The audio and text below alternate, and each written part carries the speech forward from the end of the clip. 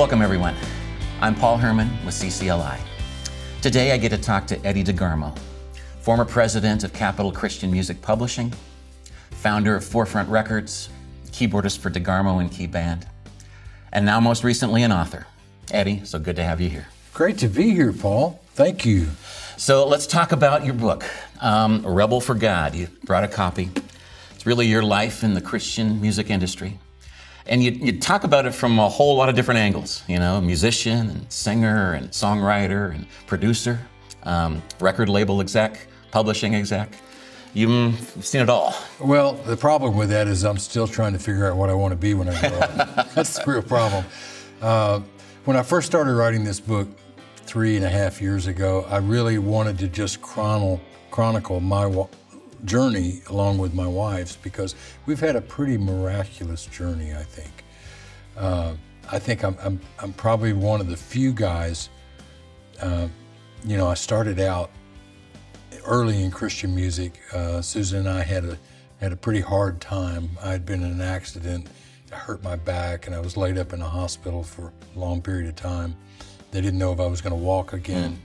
And we lost everything we had, and I was on government assistance, food stamps, and welfare, and all that stuff.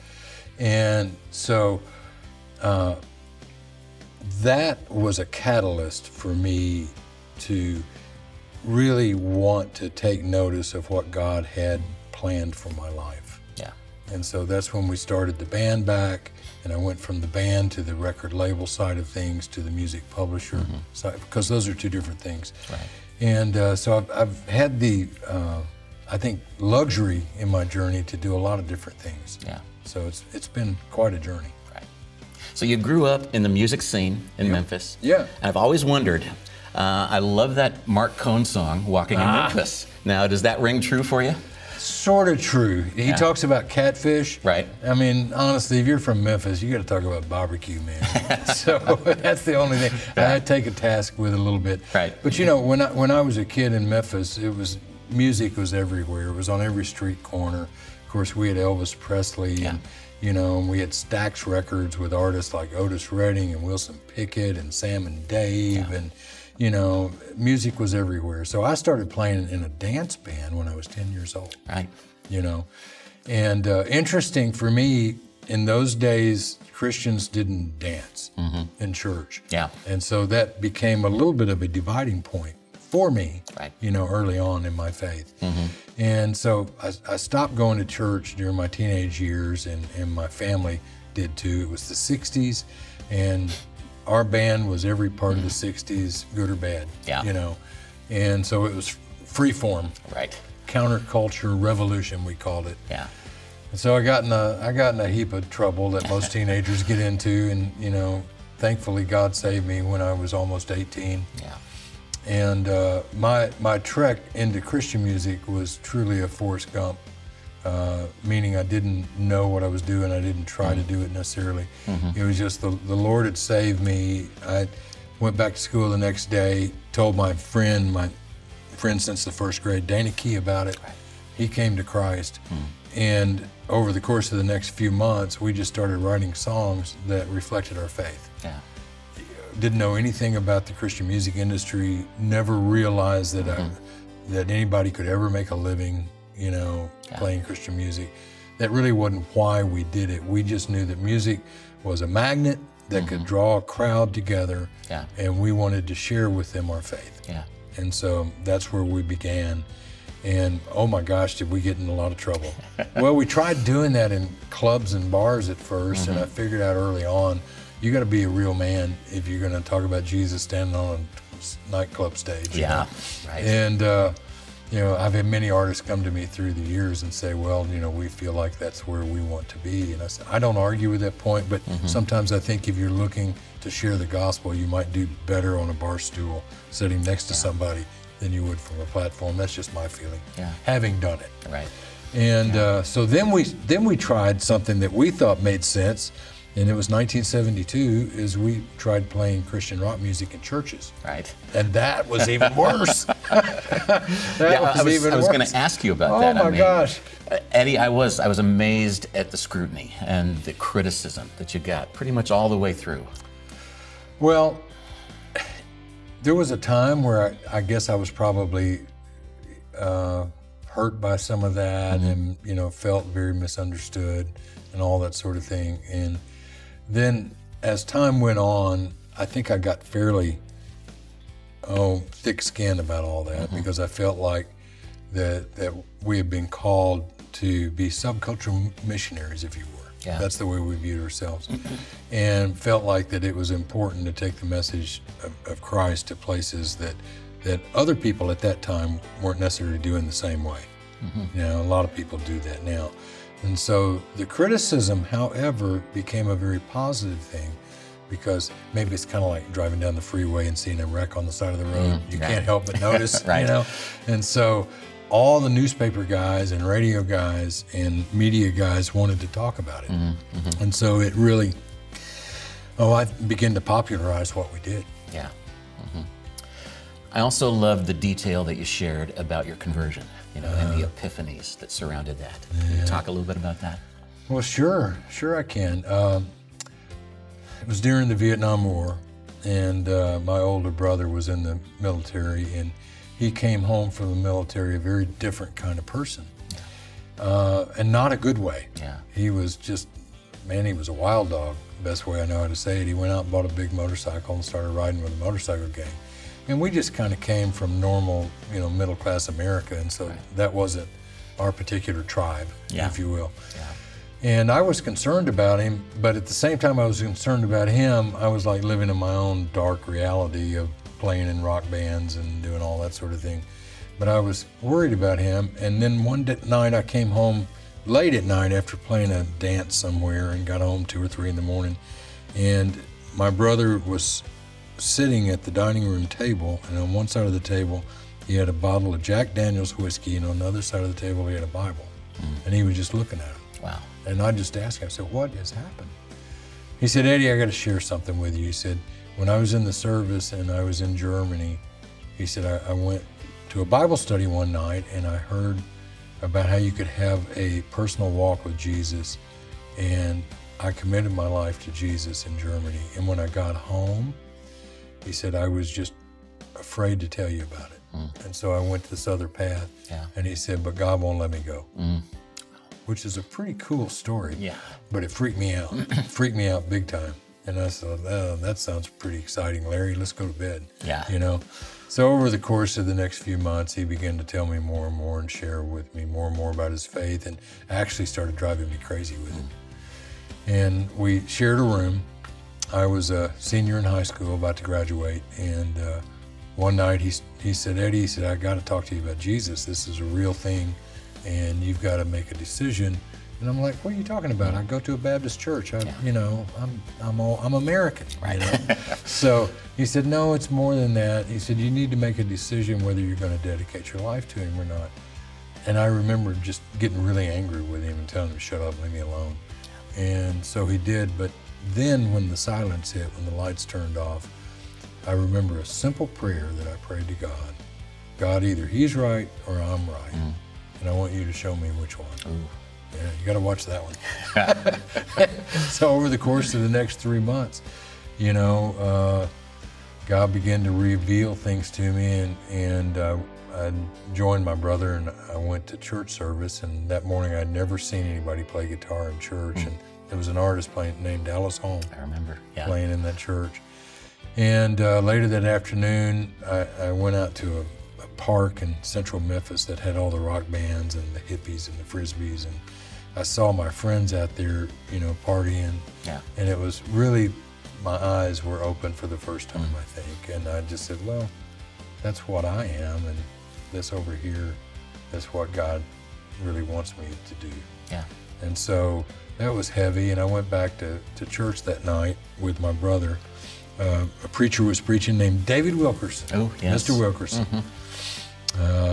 Interesting thing about Mr. Wilkerson, later in his career, he actually wrote some funny things about me. But I remember that night he was preaching the gospel. Yes. And I came to Christ, and interesting, I wasn't happy about it. And I know that sounds really weird, but I wasn't. Yeah. I was like, man, I'm gonna have to quit my band. I've given my whole life to this thing, you know, and now God's messed it up. And so I went home, and I wasn't an emotional guy, but I went home and I remember, like, you know, weeping in my bedroom. God, what have I done? I've screwed my life up, you know. Goodness. And he had mercy on me, thankfully. Yeah. And I woke up the next morning. And then the next day, I think it was, you shared with Dana. I did. I went back to school. I remember this as clear as a bell, and I saw Dana walking down the hallway. We had known each other our whole lives, played bands together. A lot of times dated the same girls, you know, it was all that. We were like brothers. And I said to him, Dana, you're not gonna believe what happened to me. Yesterday, I found Jesus. And he looked right back at me and he goes, hey man, I didn't know he was missing. That's exactly what he said. He can always be a smart aleck. Yeah. So, and then I said something that was pretty remarkable. I mean, God's grace is big, right?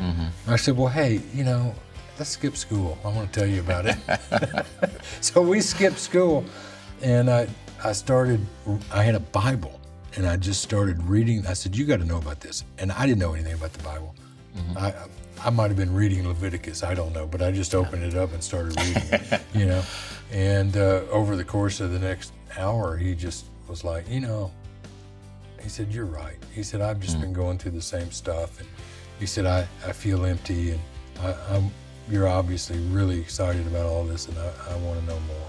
And so we prayed together, and he received Christ while skipping school that day. And then you started writing Christian music. We did. And I understand then that one of your first fans, or your first groupies, as you said, was the lady that would be your wife. My lovely wife, Susan. We were the crazy age of 18 when we first met. And we couldn't find any place to play after the clubs threw us out and after the churches threw us out. So there was a recording studio in downtown Memphis, kind of in the ghetto, in a rough part of town. But this man used to be our manager when we were in the rock band, and he saw something that was intriguing to him with us, and how dedicated we were to this. Yeah. This was over a period of months, because we left our mainstream band, and we were assigned band to a major label, and that was a big deal for a teenager to walk away from that, you know. And so he would let us rehearse at the recording studio, and it was across the street from an African-American church, and they would hear us, the bass thumping through the walls, and they would want to come over and sing with us, you know, which was really cool. Yeah.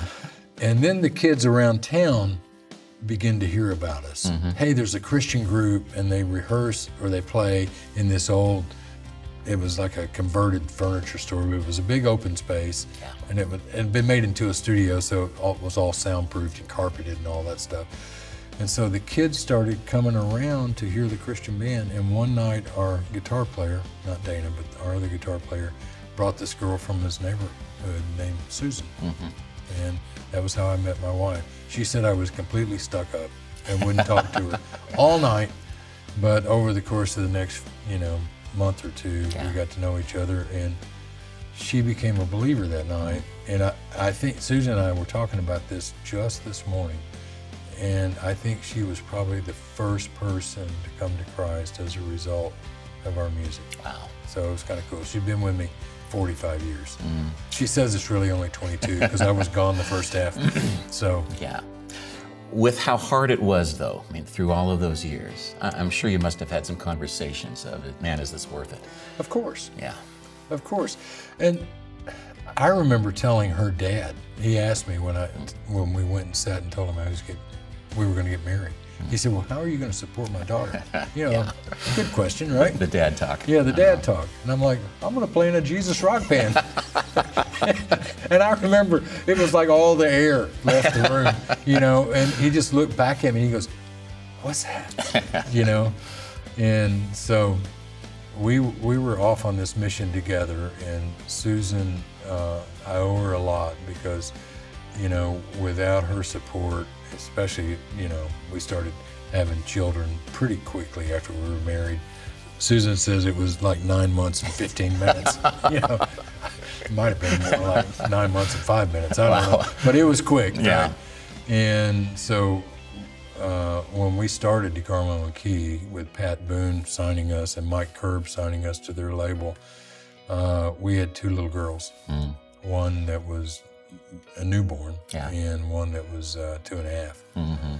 So we got down and prayed about, you know, God, what should we do with this? We have to support our family, but at the same time, we know we're supposed to do this. And we came up with I think, kind of an important thing. We said, you know, for our number was 4 years. We're going to give this 4 years, and whatever it takes, if I have to paint houses in the middle of the night, if I have to mow lawns, you know, if you have to do babysitting or whatever, whatever it takes, let's give it everything we got for 4 years. And at the end of 4 years, we'll take another look at it. And it took just about every second of it. Wow. You know, before we were able to eke out enough to get off of all of the government stuff that, because I had the back injury and all that stuff. So, but it, you know, God had a plan. Worked out. I also love all of the insight that you wrote about concerning your relationship with Dana. Oh my gosh. There's a lot to tell. Well, we were, you know, Dana and I, funny story, is that in our rock bands growing up, neither one of us ever sang. We always had other people that did the singing. And the only time that we started singing was when we first became Christians, because we couldn't find another singer. And so somebody had to sing. So he started singing, and you know, he's going to be laughing from heaven when he hears this. You know, okay, Dana, finally, you're a better singer than me, but I'm okay. But you know, we had opposing gifts in a way. He really was more of the pastoral mind, and I was more of the business mind. You know, both of us were creative. We both contributed to the songs, and we wrote all of our songs together. You know, either all together, or one of us would bring the other one a big chunk of it, and the other one finish. So we were both on the creative side, both produced our records. I was always the guy that was trying to figure out how to buy another tank of gas to get to the next town. You know, I was the guy that went to him, you know, and said, I think you know, the rock band sell T-shirts. Can't we sell a T-shirt? And he was the guy that said, we can't sell a T-shirt with our name on it. That's like totally carnal. We can't do that. And I'm like, I don't know. Let's print some up and see what happens. And so, you know, maybe I'm the lesser, but I was always that guy, and maybe that's what lent me into going into the record business and to the, you know, working with artists and songwriters and all that sort of thing. Because he, you know, after we retired in '94, he did what was totally normal for him, is he pastored a church, because that's, you know, what he felt like that God had called him to be. So. You also wrote in the book a lot about the toll that the business takes on relationships. And, I mean, I thought that was powerful. Well, some of that stuff's difficult to write about, because you know, when you form businesses, everybody has a different version of what their expectations are. You know, and I've always been a guy that, of all the businesses that I've formed or ran or managed for somebody, I always want somebody better than me that I'm a partner with, you know. And when I managed Capitol and I had all those employees, their publishing business, you know, I always felt like that if other people weren't having conversations with my staff about, hey, you should come work with me, that maybe I didn't have the right people, you know. And so that never intimidated me. And so when I started Forefront, I had some very, very influential people help me start it. And, you know, over a period of time, you get a different feel for what someone wants or they expect. And it can create tensions. Not all bad. And I did write about some of those painful things and some of the toll that it did have on friendship relationships, not necessarily on being brothers, but, you know, where we felt like, well, you know, I think everybody probably has people in their life that they say, hey, let's wait and see each other in heaven. I think we all have those. Yes, I know what you're saying. Yeah. About halfway through the book, you asked an interesting question. You asked, or you wondered, I think, you know, what's God's favorite music? Any further thoughts on that? Well, that's some deep water. That's some really deep water because, you know, taste has a lot to do with that, and I think culture has a lot to do with that. Yeah. You know, there's the Western scale is what's very popular in the world today, but it's not always been that way. I mean, there is an Eastern scale, and there's an Indian scale, and there's, you know, and some of those scales are not pleasing to our ear because of what we were raised on, but they are pleasing to those other ears. Yeah. And then, you know, you have many of the masters that created instrumental music, and I've heard people say, well, if the words don't glorify God, you know, it can't be any good. And that's kind of a loaded question a little bit, but, or a thought, but then what do you do with instrumental music? You know, what if it has no words? Yeah. I mean, maybe all of it should be thrown away. And so when you start unpacking that question, does God like country music better than he likes pop? Does he like, you know, modern worship music better than he likes contemporary Christian music? Does he like Eastern scale better than he does Western scale? For those of us that have been blessed enough to travel around the world, you know, I've heard every culture do different kinds of sounding music, even to some of the songs that I know. Yeah. You know, I've been in Africa and heard groups sing a worship song, and it sounds totally different. Yeah. You know, the only thing you might recognize is one phrase. Yeah. You know, so it's kind of like, you know, which God, I mean, not which God, I didn't mean that, but it's like, you know, which person does God think is more beautiful? Yeah, right. Well, for me though, I think like that, whatever music is his favorite, it's got to have a Hammond B3. You know, well, there's nothing wrong with a B3. I couldn't find anything wrong with that. You can like lay your arm across it, and it sounds pretty good. I've heard that that's what invites the Holy Spirit in, you know, so.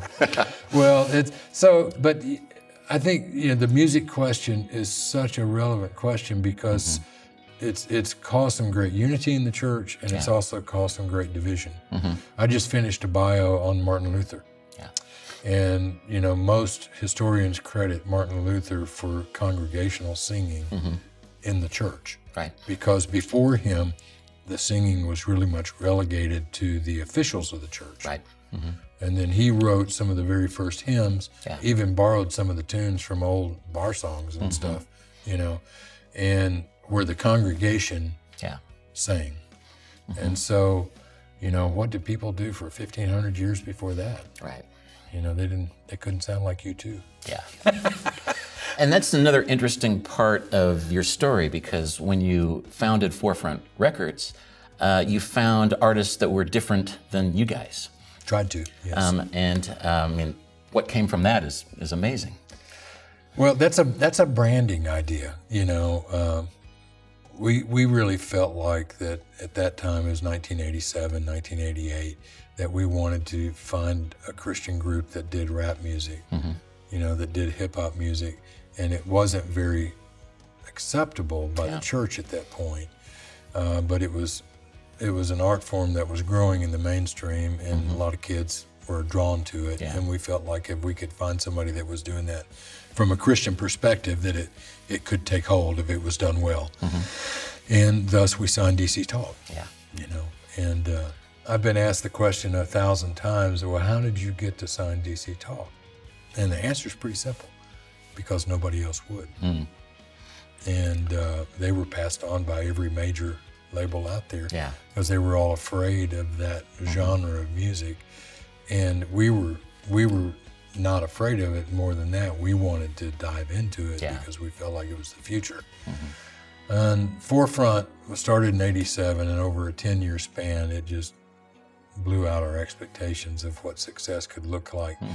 And as much success from a business point of view that I had as an artist, I had 10 times the success as a label person, working with DC Talk and Audio Adrenaline and Stacey Arico and Rebecca St. James and Skillet and Jeff Moore and the Distance and Small Town Poets and Big Tent Revival and Code of Ethics, and you know, the list goes on and on.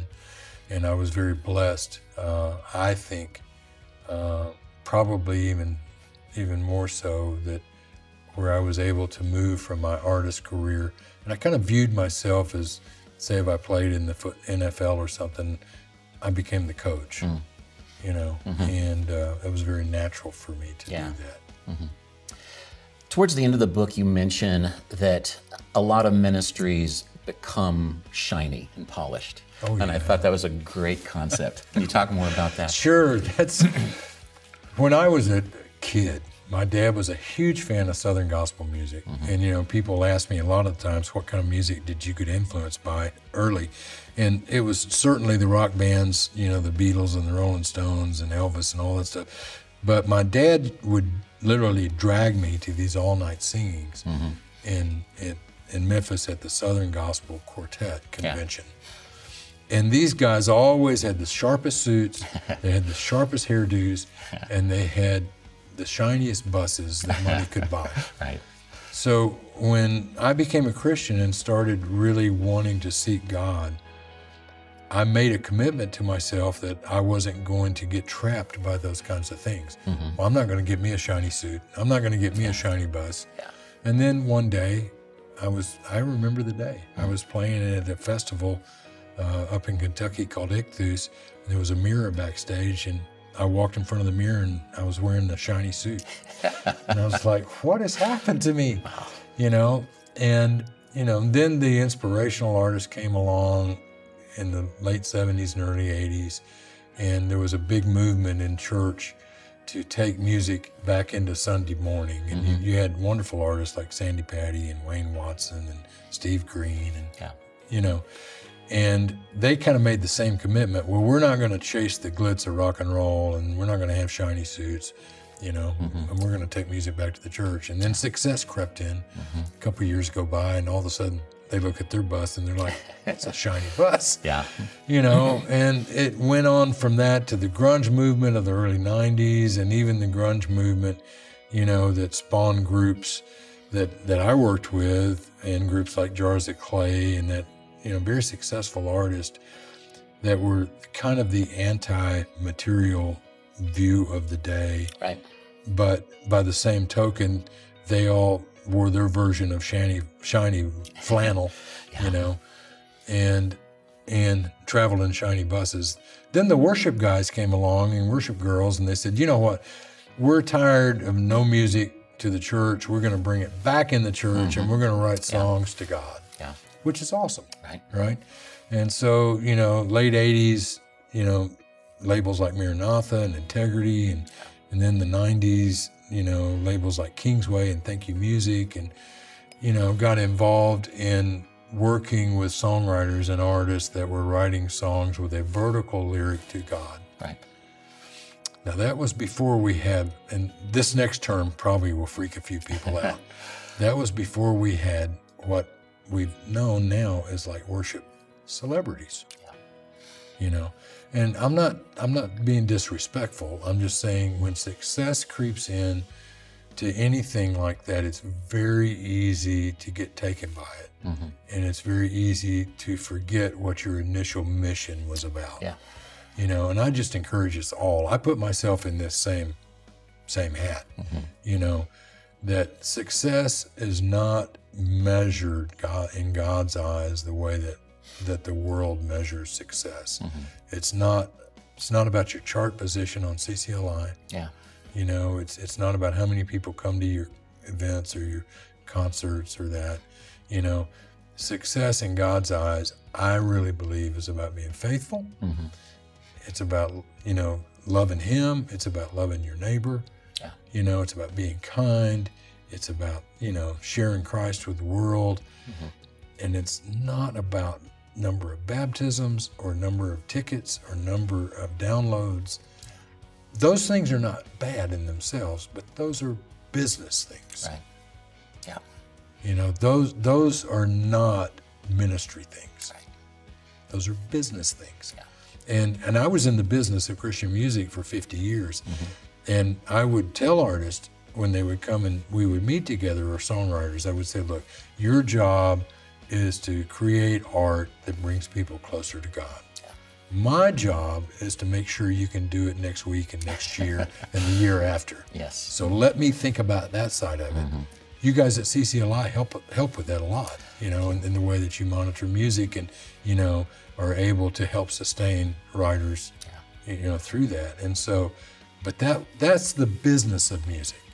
And it's easy to get distracted in the business of music, different than what our calling is. Yeah. Yes, it is. Does that make sense? It does. Yeah. It absolutely does. And again, I mean, you honored us and you honored CCLI in the book, and we thank you for that. But it really is all for a higher purpose. And I was going to ask you, actually, in all your years in the Christian music business, I understand that you just recently led worship for the first time.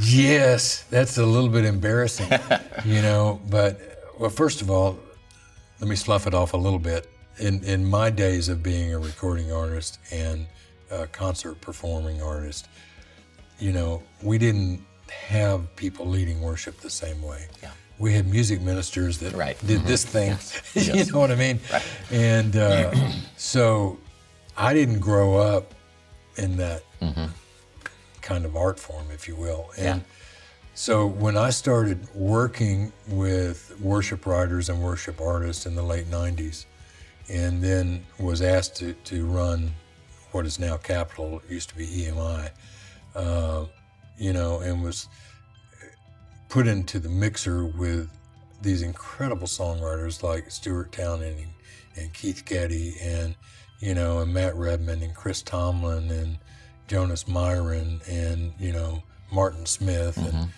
And all of a sudden I felt like I was like, you know, playing on the 29 Yankees or something, because I had all these guys that were at the top of their art form in writing worship music. You know, I felt like that it was really important for me to learn what worked for them. And the wonderful thing about worship music from a business perspective, because there is something wonderful, from that point of view, worship leaders, because many of them are bivocational and will lead a church often, the church becomes a way for them to test market their material, you know? Right. And they learn what works and learn what doesn't work. And so I just never focused on doing that myself. I always focused on helping others learning how to do that, you know, through our programs like worshiptogether.com at Capitol, and through, you know, collaboration, putting Matt Meyer with Chris Tomlin, you know, and stuff like that. And so my church, my pastor came to me about 2 months ago and he says, Eddie, I got this idea. I said, what is it? He goes, how about you lead worship? And I was like, oh my gosh, I was like a deer in headlights. I was like, what? He said, yeah. He said, how about you? He said, I'd like for you to lead worship. You need to lead worship. And I said, well, Pastor, I've never done that. And he said to me almost the same words that Bill Hearn said to me when he hired me to be president of EMI Christian Music Publishing. And we were talking about worship music. And I said, well, Bill, I don't know a lot about worship music. And he said, you'll do fine. And my pastor said to me, you'll do fine. And so I took it seriously. And I went home and I learned a lot of the songs that I had worked with for years, you know, and the awesome thing with resources like what you have at CCLI and what they had at Worship Together, which I helped do a lot of that, I was able to, you know, at least learn these songs and lead the congregation. So now they've asked me to do it again. So I guess I passed the audition. Oh, nice, you know? nice. So, as you look back on it all, any final thoughts at all? Well, I just encourage, you know, from a creative perspective, I encourage people to if they feel drawn to be in the music or even the visual arts or whatever, you know, use your gift to serve the Lord, you know, and that can mean a lot of different things. It doesn't mean that you always have to paint pictures of Jesus on the cross. You know, that's a good picture, Right. but, you know, we live in a big world. Yeah. And if you're a musical artist, you know, if you write Christian music, you have a wealth of information to draw on with the Bible. It's just do things that draw people closer to Christ, then push them away.